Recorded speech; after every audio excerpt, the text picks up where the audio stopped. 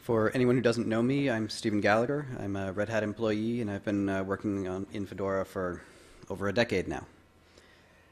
Um, so, what is...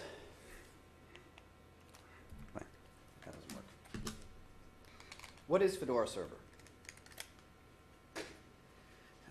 In what is now apparent to me as the distant past, we used to have only one version of Fedora that we released and shipped. This was 6 years ago now. And over time, it had become apparent that even though Fedora's beginnings had been in the server space, people wanting to run servers on commodity hardware, time had passed, and in many ways, the desktop had taken over the Fedora community, and it was much more focused on producing a desktop distribution than it was giving a place for people to develop server technologies.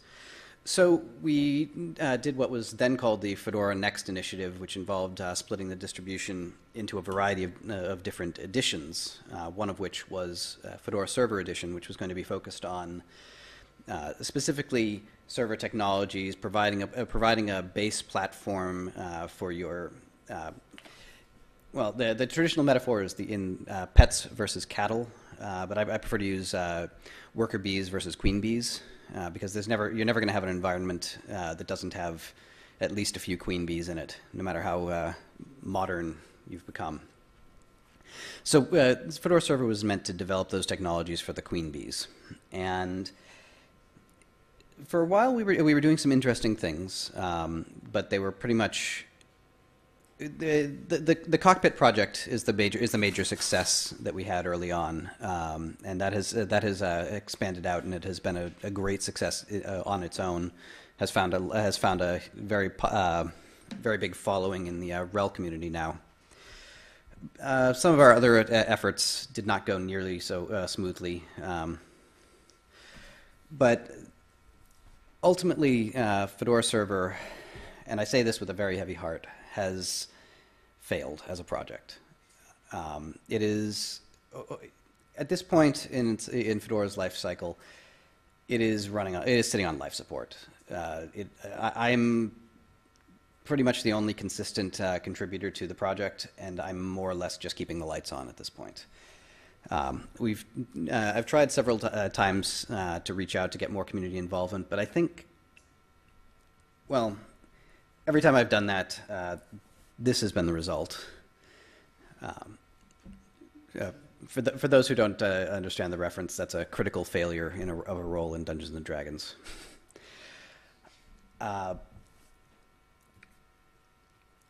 What I think is part of the problem is that time has moved on, and the problems that we just set out to solve are either solved or no longer particularly relevant in the space.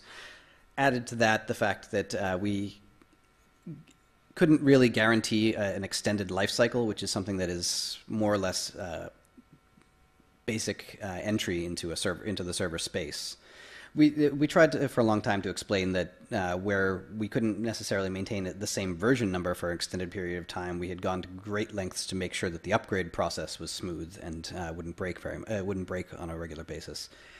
And in fact, we've been through several releases where our Fedora releases, our Fedora upgrades broke fewer things than those RHEL point releases. We were simultaneously proud and ashamed of that. But at the end of the day, if you can't say, this version will be supported for 3 years, people don't pay attention. So I think what we need to do is we need to bring Fedora Server back to the drawing board. I think we need to decide anew what is its purpose, and if it doesn't have one, or if it does, what is it, and come up with a new strategy for how to develop it. Ideally, in such a way that it encourages more people to contribute to it. First and foremost, I don't think it will come as a surprise to anyone if I point out that the intent, or the not terribly subtle intent initially was we needed someplace in Fedora to very clearly be a staging ground for Red Hat Enterprise Linux.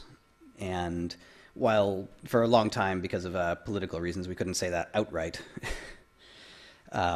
it is generally true. And I think that it may be the time to make that, revisit this as a formal requirement as opposed to a wink, wink, nudge, nudge. Maybe Daddy Shadow Man wants something. But I'm here to listen to ideas. I've got okay. There's one. I just had a comment that I think one of the other challenges that the server has is it also needs to delineate much more clearly what it's not. Is it a cloud instance? Is it a vagrant instance? Is it not those things? That's I think also been a big challenge with server. It's like what is its goal? And if it's not going to carry those other goals where everything just kind of falls in, where do those go instead? Right. Okay. We're not recording, so I'm not going to bother repeating that. I think everybody could hear Langdon. He's got a good set of lungs on him. I can tell you what the goals were initially, but again, my perspective on this is that those are no longer necessarily valid. And I think what we need to, I think the first thing we need to do is we need to go back and we need to scrap the existing PRD, which is, I think there might be a the in it that's still valid, but that's about it. All of it is irrelevant at this point. We no longer have a concept of server roles. We don't. I think the only thing left in it that is still useful is the requirements it sets down for cockpit. But I'm not sure where to begin, because it's easy to say, okay, we need someplace for new server technologies to be built, but we also need if you're going to build something, you need someone who's willing to test it. And in order to have someone who's willing to test something, you have to be giving them something that solves a problem. I am really hoping that some of you guys can just express a good problem that we could be solving here, because we're in an odd place, like I said, because we have to have this edition as it is useful to our primary benefactor, but we also need it to be done in such a way that it is actually useful, both to us, both to the Fedora community in general, and the Red Hat consumer directly. And I'm not loving the silence. So you're saying, what kind of workloads are we looking at? What kind of solutions are we looking at customers building on this? Yes. I mean, oh, I'm sorry. I was actually also going to point out that there's another aspect to all of this that makes things even more fuzzy, which is the fact that almost anything we could do in the server space is going to be largely irrelevant in 3 to 6 months. And the reason for that is that the Apple project is going to be shipping modules for RHEL 8 that are built out of the Fedora environment, the build systems, which means that fundamentally, once CentOS 8 launches, no one will ever install Fedora Server. They'll install CentOS 8, and then whichever Fedora modules they need from Apple. I don't necessarily think that's true. I mean, I spend a lot of time on new hardware development, and new hardware development means that kernel support has to be correct long before it's going to be supported by RHEL. Okay, so yeah, new hardware is an interesting point. I'm not sure if that's mixed generation hardware is also a complication that I see people have that is the result of not having. And so there's just a base level of support that I think gets overlooked in terms of the speed of adoption. Right? And so sorry. Yeah, no, sorry. A couple of additional hands were going up. I was just letting. Okay, This gentleman has been trying to speak for a while. Which is, before you said, for some political reason, we were not able to say Fedora Server is the upstream of Fedora Server. Aside from politics, like, do you think that it's a technically true statement that you could make that like Fedora Server would be like the upstream for RHEL? I would say not server per se, but the Fedora. The Fedora project. Because from what you're saying, you're basically predicting, or you're based on like current observation. You're saying that people are actually treating CentOS as some kind of like upstream in the sense of like freedom or availability compared to RHEL, so that people are looking into CentOS because they No, what I was saying, I wasn't actually implying anything about CentOS currently. What I was saying is that what I imagine will happen is that they'll take that stable long-term platform, and then because the primary reason that people use the very few people that use Fedora Server today use it is because it provides newer packages than what they can get out of RHEL, and they need that for their environments. But with the appearance of modules, they can now have that stable platform and their new to a certain degree, yes. Not everything, but my point is I think that is going to eat into our already tiny deployment. That was pretty much my question, because it sounds like you are not actually upstream. You're kind of like a fork or something different, because RHEL is free to take whatever decision you want in a different way, and people actually want whatever decision RHEL took, not whatever Fedora took. So let me make one observation here. I think we are mixing up actual users of this. What Stephen is implying but not saying directly is that the actual users for Fedora Server and Fedora overall are actually developers, upstream developers of the components that end up being server components in RHEL. And for them, CentOS is a downstream. Having CentOS with Fedora bits in it, in modules, does not solve the problem, because those bits need to come somewhere. They need to be, gears need to work together, somebody needs to polish it, and so on. This is what we do in Fedora, because so far, this is the most friendliest environment to upstream developers when they want to cooperate on system-wide level.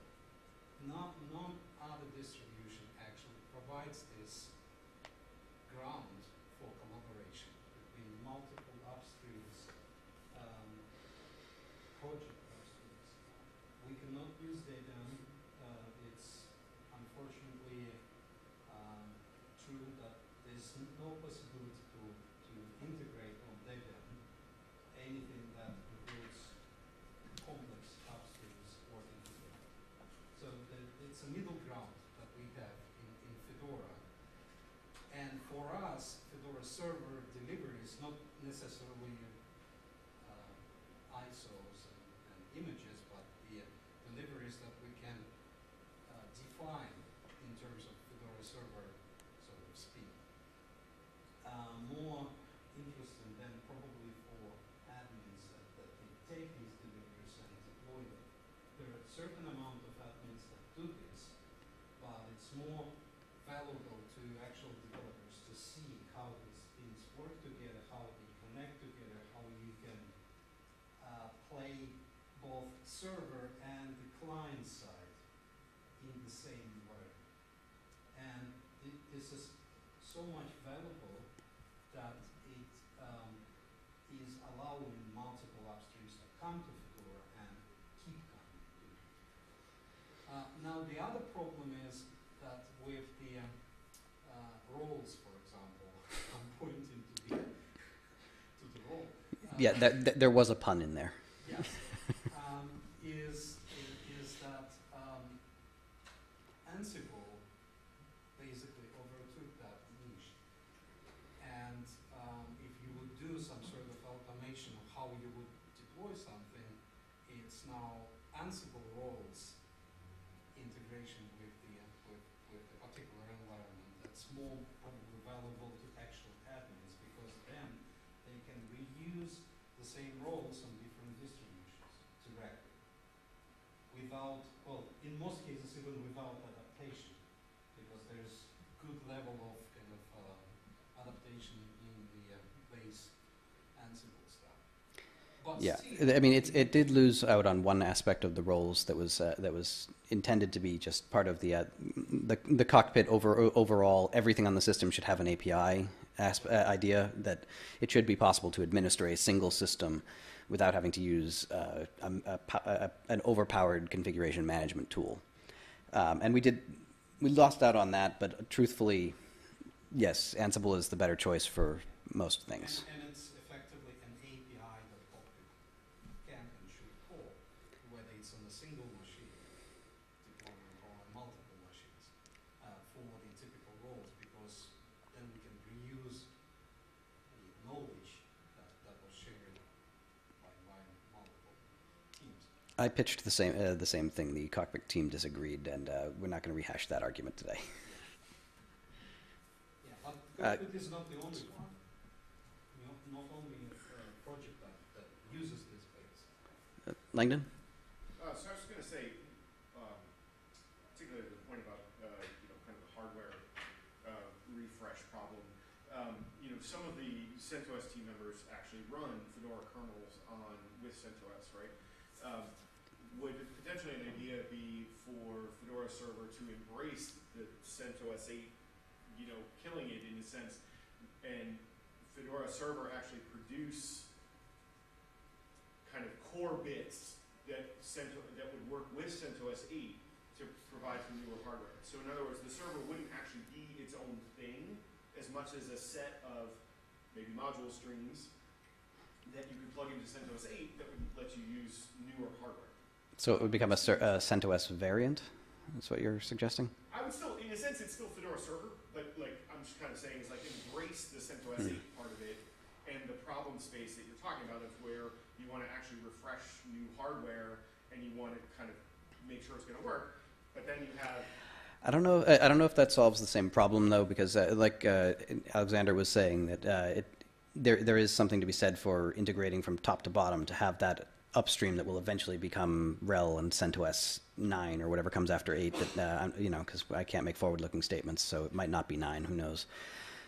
It could be ME for all I know. Bob is what I heard. That's the one I'm respecting. Yeah, that would be terrible. Anyway, but I think we still do really need to have that integration from top to bottom somewhere, and I think there is some sense in trying to make a focus, supporting new hardware, but. It'd be nice, my thought on this is that, I know this has been, this is a one-man show, and so I'm preaching as someone who has professed a willingness to get involved, but hasn't gotten involved, so I'm not gonna fault anybody for this. But to say, it would be nice if we could fail a lot louder, right, in terms of hardware support and system support. Just the sense that I spend a lot of time wandering around trying to make people support hardware or make people at Red Hat support hardware that doesn't exist yet, and to do it. That gets really hard for actually mostly for legal reasons in Fedora, is because if Red Hat isn't the one backing it, there's nobody who. There's an awful lot of NDA type stuff for pre-release hardware that makes things really difficult, and that makes it hard to do that in Fedora. It makes it easier for me. Well, Yeah, because I don't have to necessarily fail it outside the doors, and I don't have to file my bugs as public. right, but a lot of it is still kernel enablement, which means you're still sending patches upstream that suggests. Oh, well, no, I'm not saying it isn't. I'm just saying that. I'm saying that in a lot of cases, even those kernel patches may remain embargoed until the hardware is released. So, and that's more difficult, not impossible, but more difficult to do in a public open project, because you either have to submit them and have them tested by the community, or completely hide them forever. At which point, you're not really working in the community. Yeah, there are ways around that. Always have been. So I don't know if this amount may work for you or not, but from what I'm seeing, I'm working in the OpenShift organization and at the OS level, and there we have like a split between the OS, which is part of the OpenShift project itself, so Red Hat Core OS, and that one is pretty much like a cattle OS, where you're not supposed to do changes or stuff. It's a dumb OS as dumb as possible. And then we acknowledge the fact that like it's not going to cover 100% of the cases, but probably not even like 80% of the cases. So there is a large portion of nodes that need some kind of like custom tweaking because you have bonded interface with some specific Meganox card and whatever. And in that case, we say, okay, you as a customer, you provide your RHEL nodes, and we just run OpenShift on top of your RHEL node. But we don't manage it, so we don't take care of that configuration. We don't care about updates, rollbacks, and this kind of stuff. So it's like, for sure, there's still some kind of like area that you could cover. But then the problem is that looking at this from the Fedora point of view is that we are trying to provide the equivalent of that with Fedora Core OS, but not the equivalent of RHEL. But then at that point, you are kind of like in a larger competition because you are providing a traditional server setup. So it's like, as you say, like a Queen Bee setup, and that one may work or may not. I don't know if it's useful information. Up to you. Yeah. It's worth examining, but ultimately, I think the Queen Bee side is still going to look a lot like what we have right now. I mean, one of the things, and I'm running low on time here because unfortunately, when rescheduling this talk, I had to be moved from a 50-minute to a 25-minute session.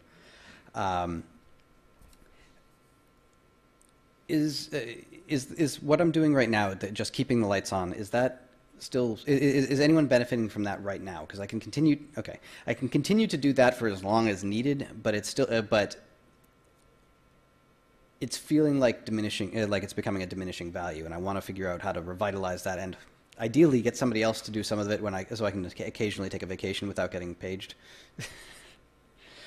Dominic's volunteering too. Okay, thank you, Dominic. So what I'm hearing, though, is that most of the use cases are ones that consume what is produced, but not produce something that is really visible and tied back that will serve to build the community. Right? So the question is, what would be useful feedback? It might not be like packaging selection as with other editions. It could be, and I'm slightly biased here, but if you think about intended behavior of the server edition, it could be feedback on what are stories that we want to have, or like policies that we want to have part of gating. Like even if hardware is new and I can't release details on that, can I somehow bring some of those aspects into testing to make sure that other pieces don't break that by accident? Can I place those restrictions? Can I share part of those stories? And that, like, if we identify these pieces, and that is the basis for a community, everything else is just purely consumption. And at that point, it's really hard. But if we identify those pieces, like, I think the CI is a good place for that, for sharing those stories and policies. So I think identifying those, and I think that's something for the users of the server edition to take back and think about what would help us or help you if that were in place in Fedora. So what you're suggesting is that we can ask Fedora-wide, Fedora users at wide, submit their user stories vaguely related to the server use of Fedora. And then we could have automation of testing those scenarios as a release gating for Fedora Server, which becomes virtual release. It's just a gating for these scenarios and for this stuff. So because we had that discussion when we talked with server roles, like what are the actual things, but with the tests, we have a place where you can codify those Right. requirements. We do And you have can this- maintain them and see the results, and there's actual feedback that goes both ways, and you have the dialogue that you need to have. Yeah, we do have this for the main controller related things because it's stretching actually not from top down. It actually wide from server to the workstation because it tests behavior of normal Yeah. login, Uh, Firefox, single sign-on, and I'm fond of saying that if an edge case exists, FreeIPA will discover it. yeah. We already have it, but it's not all of it. So, for example, we don't have this. No, we do test cockpit logins with single sign-on in that environment. Yes. But we don't have tests that use cockpit to configure, for example, LVMs and then exposing them with NFS and Samba, which would be next scenario for the user. And I think this overarching story, like this is the point to say, if you care about the server as a whole, and you don't want to talk to 10 different teams and contribute to their individual tests with different requirements, like So this is your like this single is a window server of use case. communication. This is your server use case you can bring. And when there's like thinking ahead, you can say for this new Fedora 31, 32, 33 release, we support like this story passes. This is something that works without caring about like if you dive down, you have all the individual pieces, but you have the story defined as a whole. Yeah, and maybe that's a good way to go. And you're right, that may actually inspire some people to come in and contribute too, at least to write some of these tests because they, that is their usage downstream. Yeah,